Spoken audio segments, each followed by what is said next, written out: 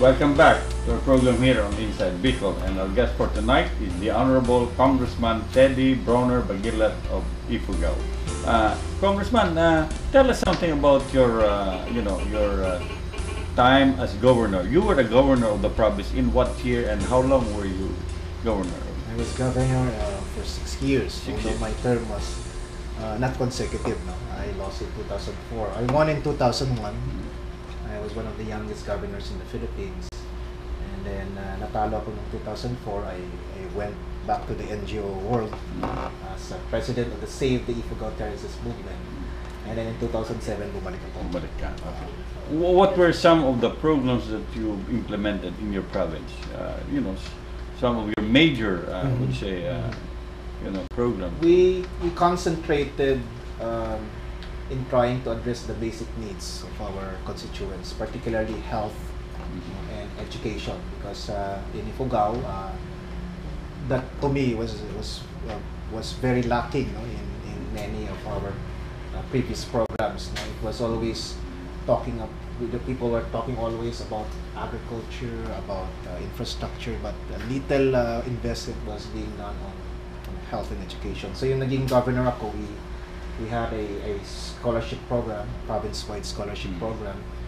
We involved ourselves with reproductive health. We organize not just the women, but yung mga lalaki to be involved in community-based health.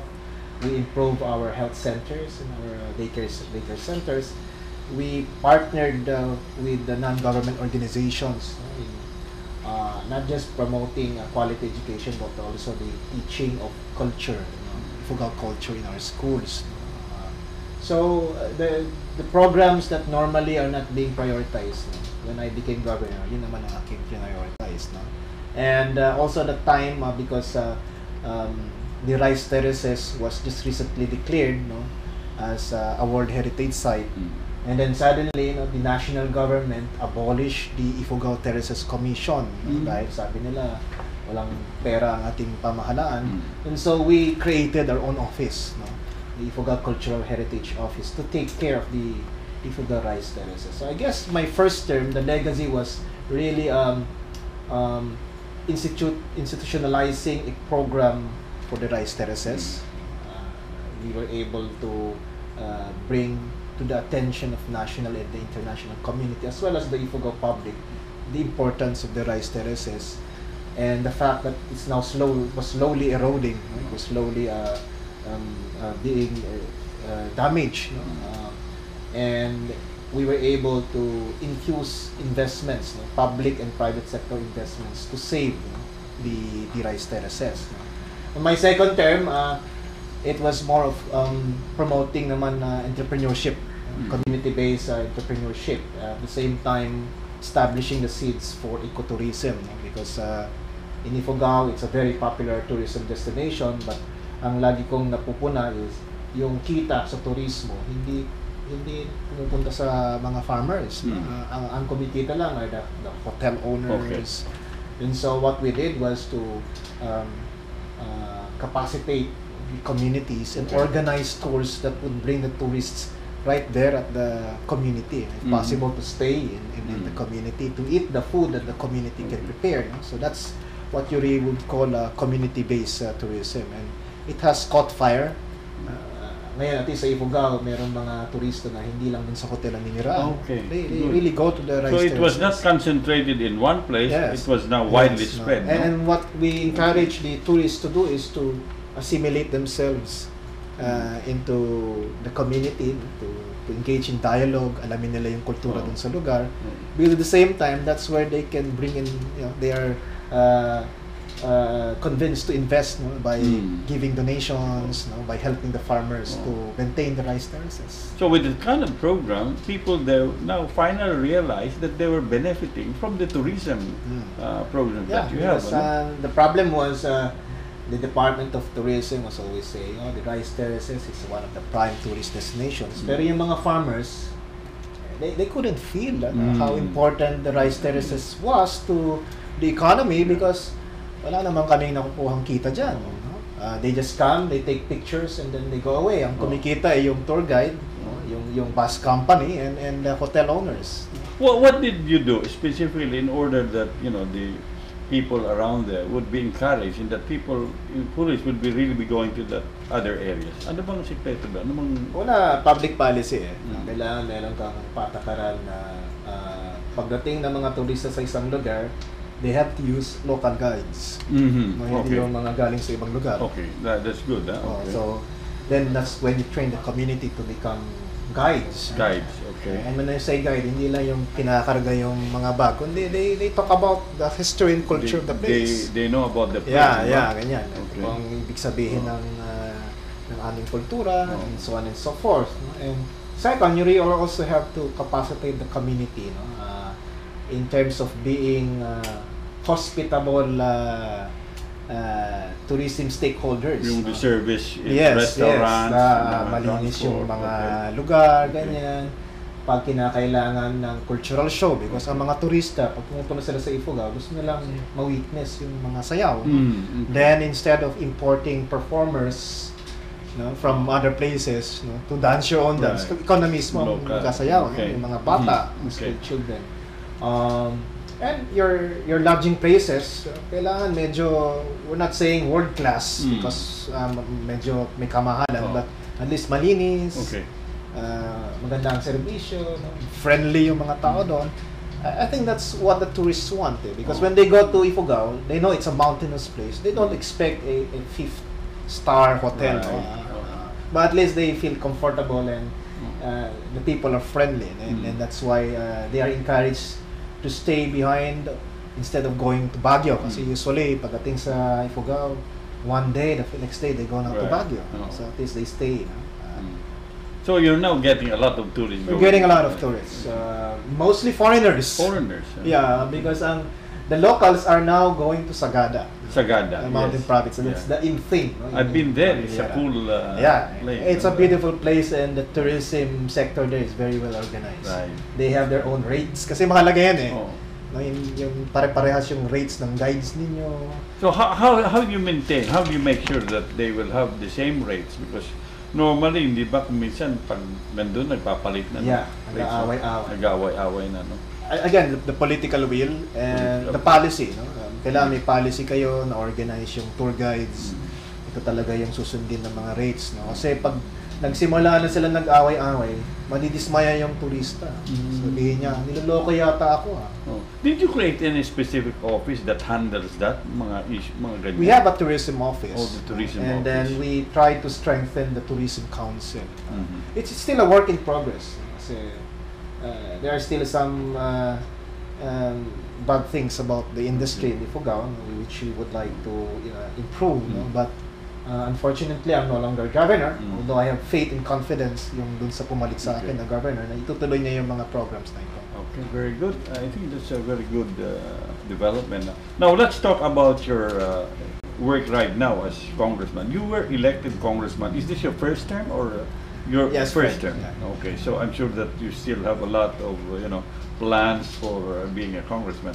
Right now, I understand your advocacy. Your primary concern is the IP, indigenous people. No, tell me why IP? Why did you choose IP as your main advocacy in the House of Congress?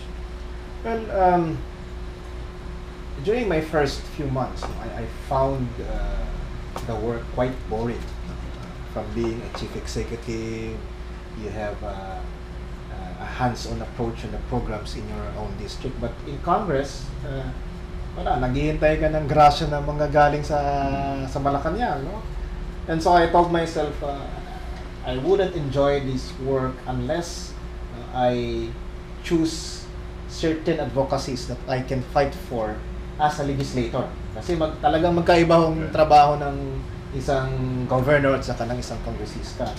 And I chose to prioritize issues that advocate the rights of indigenous peoples because first, ako po ay isang katutubo. Ifugao, and I realized after a year of conducting dialogues and field visits to areas where there are katutubos na kami sa Ifugao ay swerte. We're very much fortunate in the Cordilleras because the leaders are IPs. Mm-hmm. The congressmen, the governors, the mayors the programs of government reach us in the Cordilleras. But sa buong bansa, no, karamihan po sa mga katutubo, they don't know about these government programs, or minsan ang hindi sila napapansin, no? They in certain provinces I've visited, there are IPs that are considered even as invisible, no? Hindi kinikilala, no, na residente ng lugar.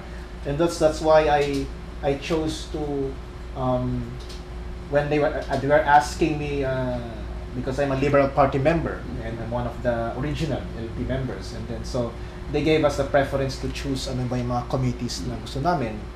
I was so happy because I was a neophyte congressman, and yet they offered me a chairmanship. And so I chose the Committee on Cultural Communities, and I haven't regretted the decision. Okay. It's very inspiring and uplifting to go to an area and then you find so many IPs and you can see in their eyes, no, yung, uy, ay salamat, meron pala kaming kasamang katutubo sa loob ng Kongreso, no? And many of them are namamangha, they're so amazed na, wow, pwede pala kaming maging congressman, mga ganon, o meron pala kaming katulong mismo sa Kongreso, because many of them also, they don't even know they're congressmen. Now, what are some of the measures or initiatives that you have undertaken to benefit, or let's say, are now benefiting as far as the IP are concerned? What are some of the measures that you have, or initiatives that you have taken? As a legislator, kasi we deal with lawmaking. We don't implement programs. Although it's part of our oversight committee to make sure that the government agencies that are supposed to help, you know, our countrymen are doing their job. Ginagawa nila yung kanilang tungkulin. And so, one of the things we've done is to look into the National Commission for Indigenous Peoples, because that's the agency that's supposed to help the IPs, and reform the NCIP, because in the past they were considered as the bad guys. They didn't really fight for the interests of the IPs, no? They were fighting for their own self-interests, no? And so yun, tumulong po ako sa pagreforma ng NCIP. I was among those who helped in the screening of applicants for regional directors and commissioners of the NCIP, whom the President appointed. No? And I'd like to think that one good thing that's going on right now for the IPs is that we have a strong leadership in the Commission, a new leadership, you know, that is experienced, that has a lot of wisdom with regards to IP issues, and are very sincere in fighting for the rights of the IPs. Yeah. Matatapang ngayon yung mga commissioners. We have this National Commission on Indigenous yes. People, no, which was created to look into the welfare and interest of the IPs, no. So that's one of the, and you were part of the in the reform process, no, yung pagpapalit ng mga commissioners and some of the regional directors, because the President was not satisfied. There were a lot of katiwalian, no, irregularities by the previous commissioners and regional directors, so we had to revamp the NCIP. It was the first step, you know, and bring back the trust and confidence of the IPs to their commissioners. And right now, it seems that they're starting to trust again, no, NCIP, which is good. Because yun naman ang talaga makakatulong sa kanila kung meron silang mga problems. Okay. Now, okay. We know that the NCIP, or the indigenous people, plays an important role as far as the mining industry is concerned. Yes, so yes. we will be talking about the mining industry and also about the how the IP would also benefit from this. We'll be back.